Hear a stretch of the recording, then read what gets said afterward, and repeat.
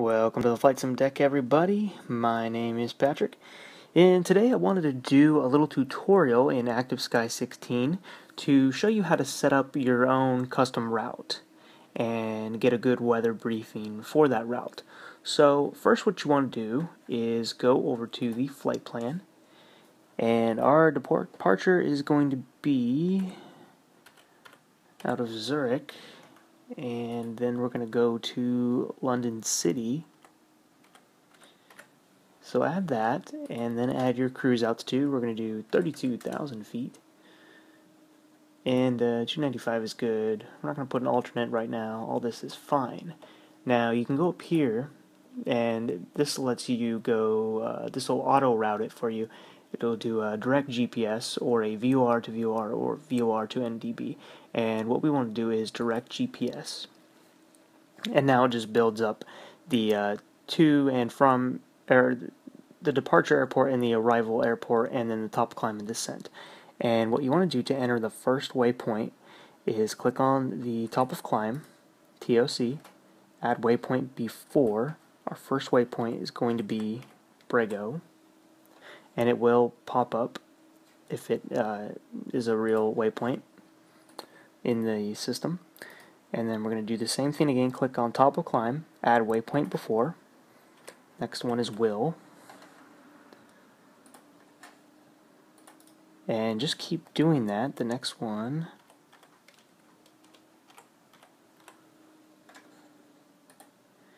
And when this waypoint gets beyond your top of climb, it automatically knows and it will move it over there. So once it does that, once it goes beyond the top of climb, start clicking on the top of descent and add the waypoint there.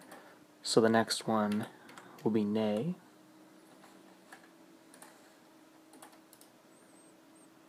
Again, click the top of descent.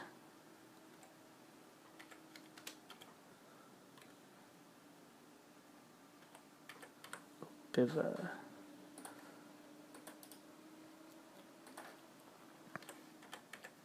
only have a few more to enter. I just wanted to give you guys a pretty decent route. Okay, and now this waypoint has moved beyond the top of descent, so now this will be the descent phase of the flight. So now you want to click the arrival airport and start adding the waypoints from that one. So we have 4 more to add.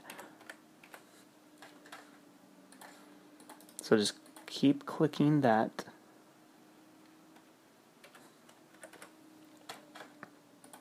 Now there are other ways to do this. If you have other software that will export to the right file type, you can load it in to ActiveSky. But if you don't have anything like that, this works. If you built this on Sky Vector or any other program, you can just come in and add the waypoints. This is the last one, LCY. Okay, now we have our entire route. You can come over to the map, and you will see your route now on the map, and you can take a look at the clouds you'll be expecting, the precipitation. You can click on all these. You have even a wind shear.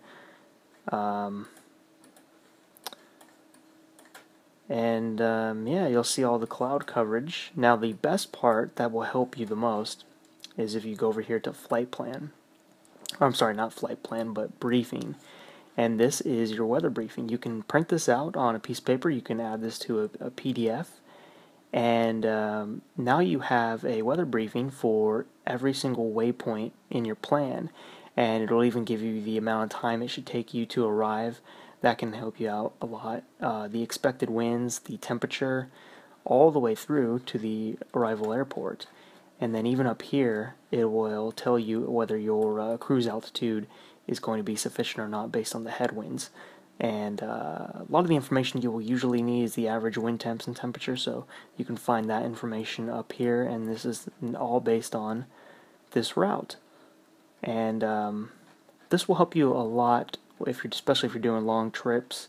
So yeah, I just wanted to show it to you guys. I think maybe some people just load up ActiveSky and they use it as a weather engine, but it's a lot more, and this is going to be the most accurate information for your flight.